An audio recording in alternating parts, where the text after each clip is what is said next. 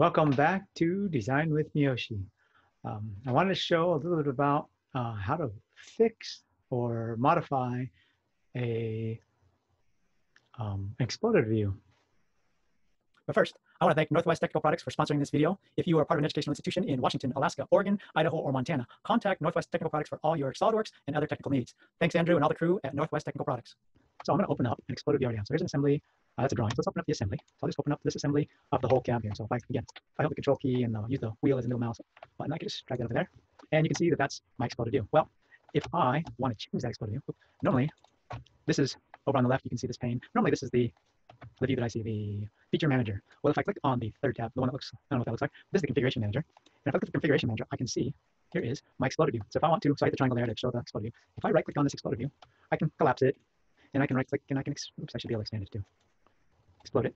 And then I can also animate the collapse and explosion. It's kind of cool. You can see it doing all its fun stuff there. And that's always a neat thing to do. And you can see the animation controller. I can just click that and go down.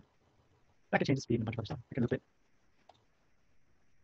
And then, it's all kind of fun stuff there. So let's get that back and let's go ahead and explode it again. If I want to change it, I can edit the feature, right click. So I just right click on this guy and edit the feature. Now I can add new steps if I want. I can go back and change steps. Maybe I see this guy here and I want to change how far it's moved. The dial, maybe I don't want it to be 1.5, maybe I want it to be 2.5 or something like that. You can do all those good things here. But or like I said, if you need to, you can go and be done, and you can add a new step here, or you can select some other stuff. All kinds of fun stuff here. And you can undo. If I want to undo anything, I can do that. So I'm going to go ahead and close this guy out. Because right now it's beautiful. I don't need to do anything. I do like to watch it do its animation. That's always fun to do.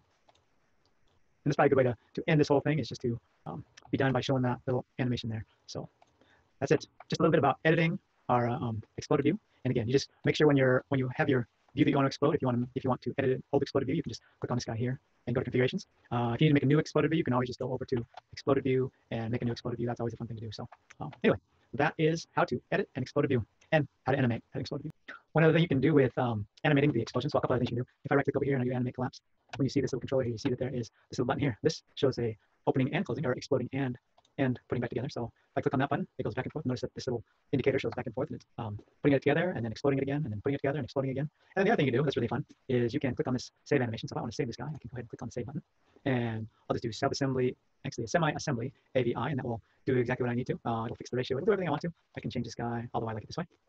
It'll be fine. Once I do that, I can just save this up, and I can change the codec to, we'll just do full frames uncompressed. Like, okay. And then it'll do its thing. And it's not worried about my mouse or anything like that in there. It won't even take that into account. It just animates the exploding and putting it back together, and it'll just do that.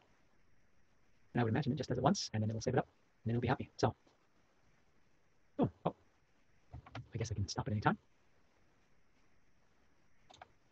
Then I'm done. So now I can go ahead and look in the file, and there it is.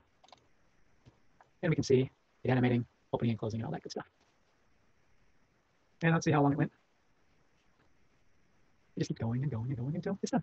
So the AVI animation and how to save that guy. Oops, I don't want to do that. So that is how to save your animation, how to make it open and close, animate, open, explode, and put it back together. So thanks for tuning in. We'll see you next time on Design with Miyoshi.